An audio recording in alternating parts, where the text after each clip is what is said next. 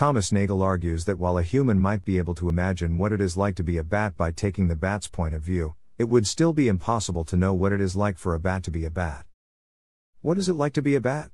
Is a paper by American philosopher Thomas Nagel, first published in the Philosophical Review in October 1974, and later in Nagel's Mortal Questions. The paper presents several difficulties posed by consciousness, including the possible insolubility of the mind-body problem owing to facts beyond the reach of human concepts, the limits of objectivity and reductionism, the phenomenological features of subjective experience, the limits of human imagination, and what it means to be a particular, conscious thing. Nagel famously asserts that an organism has conscious mental states if and only if there is something that it is like to be that organism, something it is like for the organism. This assertion has achieved special status in consciousness studies as the standard what it's like locution. Daniel Dennett, while sharply disagreeing on some points, acknowledged Nagel's paper as the most widely cited and influential thought. Experiment about consciousness. What is it like to be a bat? Was written by Thomas Nagel. Nagel challenges the possibility of explaining the most important and characteristic feature of conscious mental phenomena by reductive materialism. For example, a reductive physicalist solution to the mind-body problem holds that whatever consciousness is, it can be fully described via physical processes in the brain and body. Nagel begins by assuming that conscious experience is a widespread phenomenon present in many animals, even though it is difficult to say what provides evidence of it.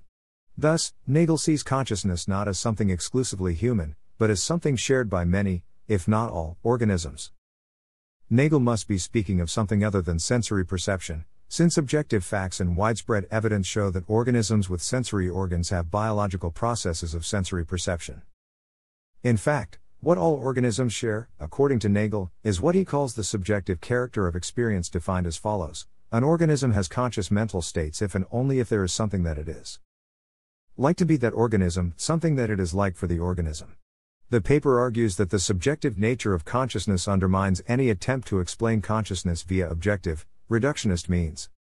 The subjective character of experience cannot be explained by a system of functional or intentional states. Consciousness cannot be fully explained if the subjective character of experience is ignored, and the subjective character of experience cannot be explained by a reductionist. It is a mental phenomenon that cannot be reduced to materialism. Thus, for consciousness to be explained from a reductionist stance, the idea of a subjective character of experience would have to be discarded, which is absurd. Neither can a physicalist view, because in such a world each phenomenal experience had by a conscious being would have to have a physical property attributed to it, which is impossible to prove due to the subjectivity of conscious experience.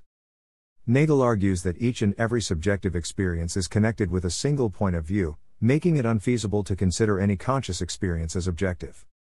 Nagel uses the metaphor of bats to clarify the distinction between subjective and objective concepts. Bats are mammals, so they are assumed to have conscious experience. Nagel used bats for his argument because of their highly evolved and active use of a biological sensory apparatus that is significantly different from that of many other organisms.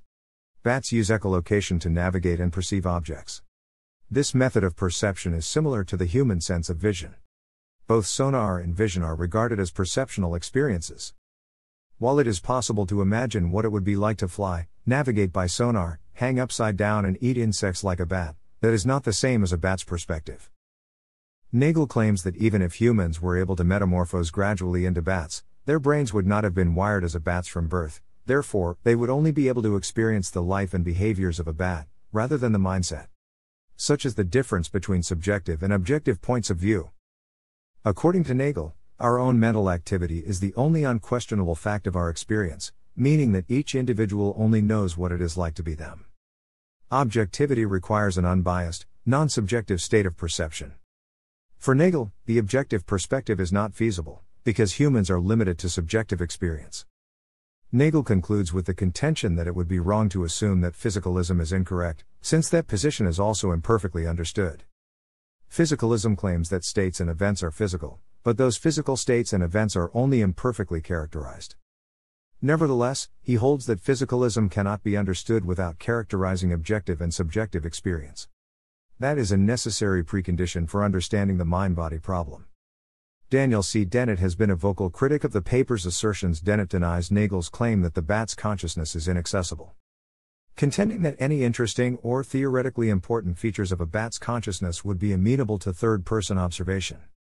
For instance, it is clear that bats cannot detect objects more than a few meters away because echolocation has a limited range.